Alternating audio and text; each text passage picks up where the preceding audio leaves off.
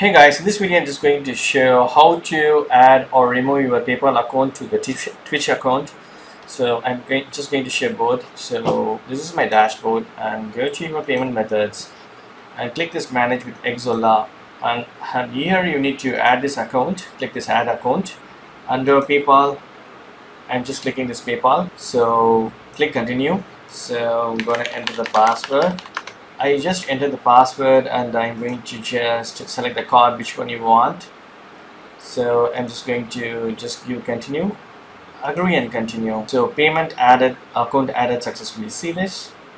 And the same thing, if you want to delete the same PayPal account, go to your PayPal and go to payment methods, and you will have these options here, payments.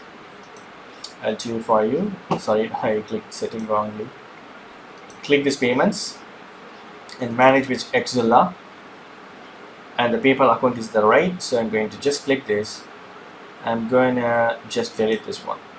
If you want to replace, you can replace that, or if you want, you can add that. And that's it, you are all set. Your PayPal account is added and deleted now.